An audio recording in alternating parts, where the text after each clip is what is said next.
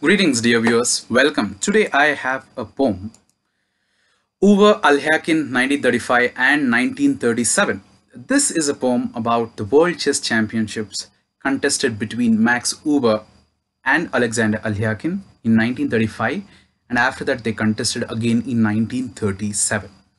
There are a lot of interesting details about these championships which I felt is worthy to be written as a poem. The first is that Alexander Alekhine chose his opponent, Max Euwe. He could have chosen other opponents as well, like Bogoljubov or the great Capablanca, but Alekhine chose Euwe. And a lot of critics felt that he could have chosen a much more strong competitor.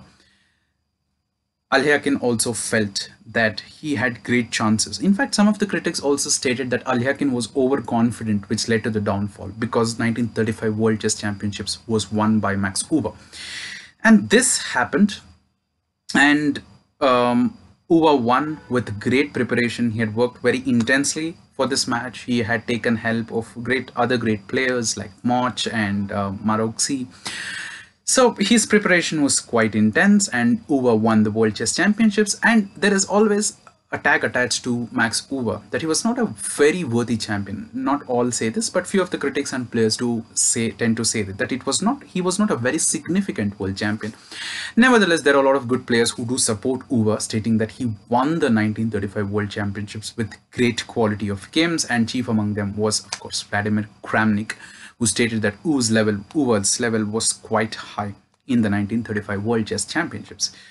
1935 World Championships done. We'll move to 1937. In this, Alekhine comes back quite strongly, and he wins quite comprehensively against Max Euwe, because there was a concept of rematch at that time. And Alekhine proves what a great competitor he was. After losing it, he comes back, understands Euwe's game by analyzing, and he comes back quite strongly and he wins.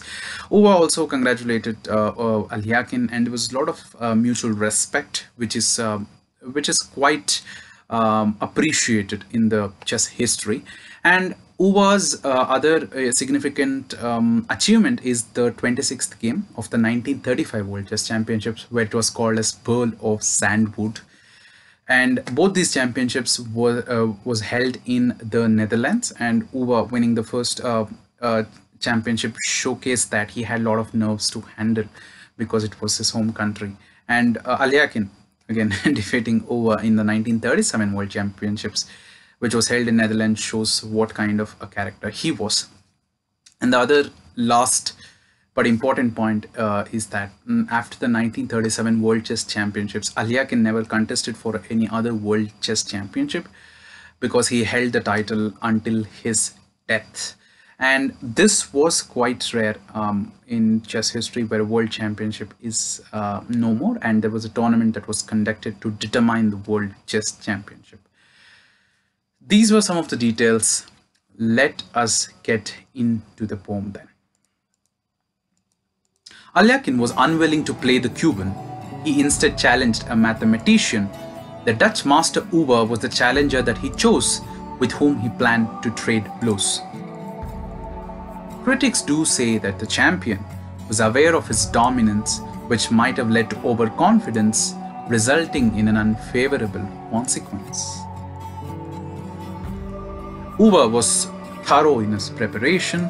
Being loyal to his vocation, he learnt about the champion's game, which provided the desired outcome. The closely contested match was gripping. Into a close finish it was developing. The games tied at 12 each had something to teach. The 26th game was a masterpiece, with a technique which was very precise. Euwe played the game which won him fame. The game deserved a salute and was nicknamed the Pearl of Zandvoort. Both the players again contested in 1937 for their skills to find a haven, to seek the glory and cherish with little or no blemish. Alekhine was fueled by his loss. His legacy was at pause. With imaginative and daring play, he was the man with all the say. Alekhine won the rematch in style. The crown was a perfect fit.